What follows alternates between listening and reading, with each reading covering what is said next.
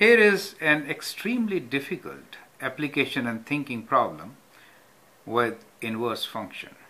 It says draw a relation such that its inverse has the following domain and range.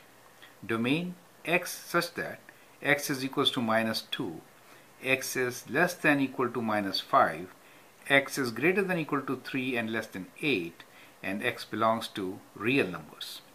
And range is range y such that y is less than equal to -5, y is greater than 1 and less than equal to 4, y is greater than 6, and y is not equal to 8.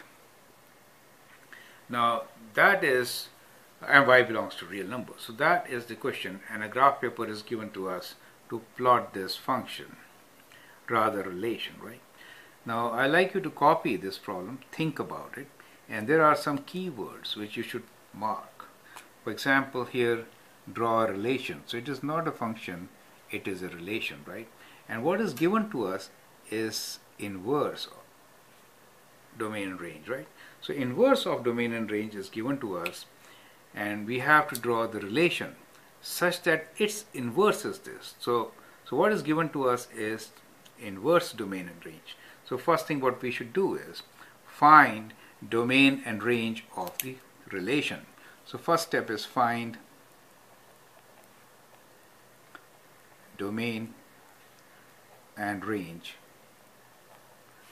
of relation, right? That is the first thing. And of course domain will be, you have to flip it, right? So whatever is range for inverse becomes the domain.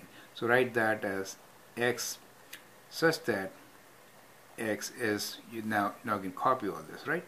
-5, and x is between 1 including 4, and x is greater than 6, and x is not equal to 8, and x belongs to real numbers. So that is your domain. And now write down your range.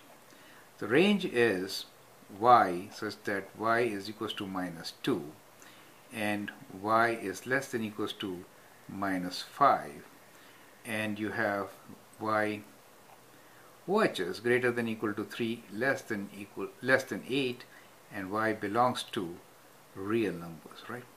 So that is your domain and range of the relation. And now once you've given all this, then you have to, actually speaking, sketch the relation. Now in such difficult problems, because not a straightforward thing, we will need help of some colored pens. Now when we say domain of this relation is that x is less than -5, so let's say this is our graph paper, and we have 1, 2, 3, 4, 5. This is -5 for us. So the domain is anything and everything including 5 on this side, right? So let me use a part of my graph paper itself, and this is my rough work, right? So I'm saying this is my domain, and it is also between 1 and 4. So this is 1 is not included, but 4 is included. So 1, 2, 3, 4, right? So 1, 2, 3, 4, this is included, right? And x is greater than 6. So after 4, 5, 6, greater than 6, that means 6 is also not included. So we have a hole here, and greater than 6, 7 and 8 is not included, not including 8, but otherwise everything else is included. So this orange line in the horizontal gives me the domain which I need for my relation. Now as far as range is concerned, it says range is that it is equals to -2. So somewhere here we need a point, and then y is less than -5. So -5 will be, we can use this part, 1, 2, so it's 1, 2, 3, 4, 5. So this is -5. So that means it is less than equal to. So we'll include this, and this part is included, right? And then we say y is between 3 and 8, including 3. So 1, 2, 3, 4, 5, 6, 7, 8. Between this and this, but not including 8. So we include 3, and we do not include 8, so we have a hole here. So that is the range part. Plus we have -2, so in -2 also we have a dot somewhere. Now as you can see, I have approximate idea of where to draw the lines, correct, and how to draw them. Now it becomes simpler for me, right? Now it becomes really simpler for me, since I can, look into it and then do something about it. Now as we know, this point is included from both the sides, and we can go this direction, both the directions, so I can draw a straight line here with an arrow. So that takes care of both x is less than equals to -5 and y is less than equals to -5. So we have taken care of both these with this arrow starting with -5, right? So here we have -5, and this is minus 1, 2, 3, 4. This is -5, right? So that is first thing we took care of. Now we say domain is between 1 to 4, and when we have 1 to 4 domain, so this is my 1, and here it is 1 to 4. 1 is not included, so we will try to map 1 to 4 with 3 to 8. We say at 4 the point is included, so at 4 the value is 3. Do you understand that part? At 4 the value is 3. So this is 1, 2, 3, 4. At 4 the value is 3. So that is my solid point, which is the value at 3. But at 1 the value is 8, which is not included. So at 1 the value is 8, which is not included. So I can make this part here, and if I join them with a straight line, then everything in between is included. That means x belongs to real numbers, correct? So we have taken care of these points, which I'm trying to highlight as we move along. Now x is less than 6.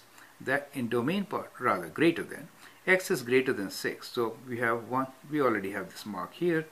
X is greater than 6. Okay, now what do we have to do here?